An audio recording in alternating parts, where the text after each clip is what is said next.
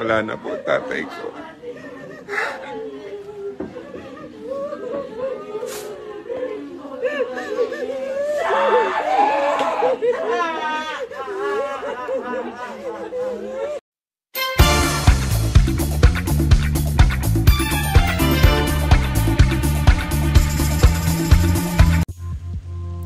Sa edad na 93 years old, ay pumanaw na nga si Ramon Revilla Sr. na tatay ni Senator Ramon Bong Revilla Jr.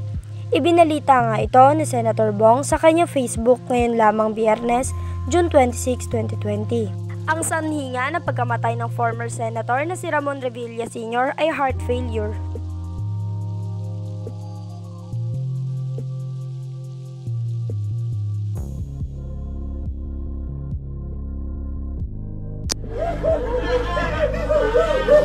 Wala na po tatay ko.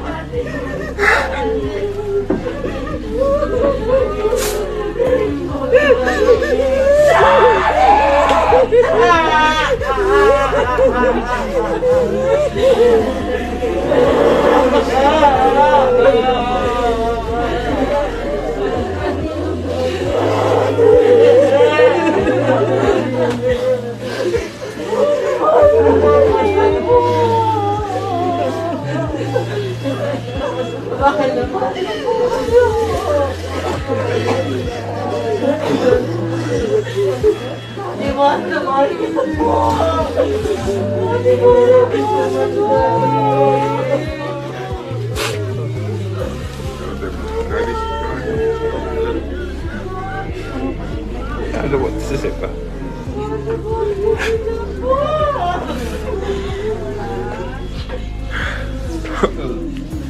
Wala na po tatay ko.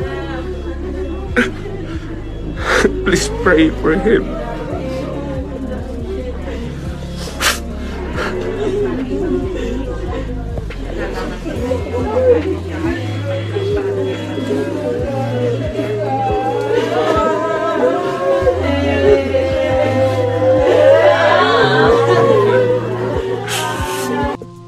Kilala nga si Ramon Revilla Sr.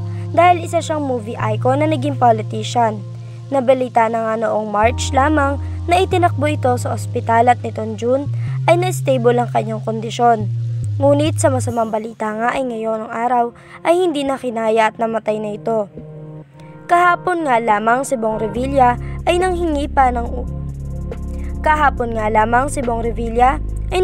pa ng tulong na ipagdasal ang kanyang tatay na sinabi niyang mahirap ang pinagdadaanan.